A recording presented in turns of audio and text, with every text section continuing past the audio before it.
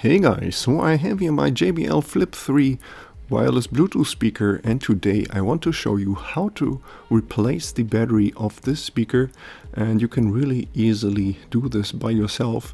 You don't need a whole lot of tools. I'm just going to use here my old pocket knife, then a small Phillips screwdriver, and then also I have here a hot glue gun. You can also use other adhesives, for example like silicone. This is just, the hot glue gun is just what I have sitting around here, so I'm just going to use that. Okay, so I start out by removing here this cover here, this fabric cover, and that's really easy to do. I'm going to use here my knife, and you can also use other things, other prying tools, and you just wedge your tool right in between here, and then you squeeze it in there, and then you sort of wiggle it in, and then do like a twisting motion to pop off here the hooks that are underneath there. This is a little bit tricky to do, so you have to get used to how to do this, but in the end it's going to be really easy. You're going to repeat this here on the opposite as well by the buttons. See how easy that just popped off. And then when you hold the speaker just like this here, then you can spread out this cover here a little bit and then sort of squeeze out the center of the speaker just out like this. So now we have access here to the core, and there's a whole bunch of screws that we do have to remove here. So first there's 4 screws here on the sides. You see these right in there. I'm going to remove those, and then you see here around the power buttons there's a total of 12 screws here, and you can either remove them all at once right now, or you just take out the 6 that are responsible to hold here this cover in place. So now you can see here how easy that is to remove, and then here there's the other 6 screws that I haven't taken out yet, so I'm going to remove those too. But there's also here on the one side where the one of the passive radiators is, that's the side opposite of the charging port. I'm going to remove those screws here, and then we can take off the passive radiator. And now we see here the connector for the battery. You see all these wires? That's where the connector for the battery is, and in my case this connector is glued in position here. You see this yellow glue. So I'm going to take a knife, I'm going to cut that glue loose. So I'm going to cut in between the port and the plug, and then I can relatively easily pull out the plug. And now it's time to open up the cover here. So by the charging port, that's where I find it the easiest. I'm going to pry in and up, and then we can detach the cover. But we have to be really careful when we remove that, because there is a really small and fragile ribbon cable in there, so that's connecting here to the buttons, so you don't want to accidentally tear that off, so you don't want to break it. So carefully remove the cover here, and you see here the ribbon cable. Okay, so now we also have full access here to the battery, and the battery is glued in place. So you want to remove this here, and I'm going to pry this up so that I get some access here from underneath.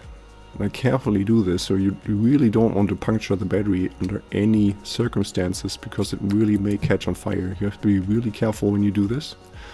I'm just going to pry this up just a little bit so that I can see here the all the glue and the adhesive here. So and now I'm going to use my knife here to cut the adhesive, so that eventually I'm able to take off the battery. Again, be really careful when you do this. Okay, so now the battery is loose, but there's still the harness here, the wires that go to the connector, and there is a lot of putty here. You see this black stuff, and that still holds the battery and the cables in place. So we need to remove this, so I'm going to cut this out here. I'm going to cut it, and I'm going to also use like a screwdriver to kind of scrape it off. So eventually you're going to have like a hole that's just the size of the connector here, so you can squeeze the connector here through the hole. And now we have removed the old battery. See this? And now when we want to install the new battery, we have to make sure that it's really secure in place. So you see here the old one was glued onto the speaker here with this adhesive tape. And then there's also on the sides, you see here these black cushions. So in case your new battery doesn't have that, then, or doesn't come with it, then you should at least take some of, for example here, this double-sided tape. I'm going to put this on here. And at least glue the battery to the speaker so that it doesn't move around, wiggle around, and eventually get damaged because of that. So make sure you fasten it well to the plastic case. And then I'm just pushing here the connector back through that hole, sticking the battery onto the case, and then making sure that I'm not pinching here the small ribbon cables there. You want to make sure that those stay intact, otherwise the buttons won't work for you later. And then I'm already closing up here the cover. You can already put some of the screws back in if you want. And then we have here the connector. Of course, we're going to plug that in. It's really idiot proof here how you do this. It just works in one direction, just fits in one direction. Just don't forget to plug it in. And then I'm also using here some hot glue. And by doing so, I'm just making sure that the connector doesn't fall off by accident later on when I'm using the speaker, and then it wouldn't work and I would have to take it apart again. And then I'm also adding more glue here where the wires go through this hole. I'm using hot glue. You can also use other materials, like I've seen other people use silicone or more other adhesives. So, but hot glue works fine for me. Then I'm going to attach the passive radiator again. You really want to make sure you attach this the right way. So take a look at the radiator. You see these little cutouts here on the top. There's two cutouts. And when we look at the plastic case here, we also see two bigger holes here on the top. So those holes have to line up perfectly. And then you know how to install the passive radiator. Just put all the screws back in, tighten them really tight.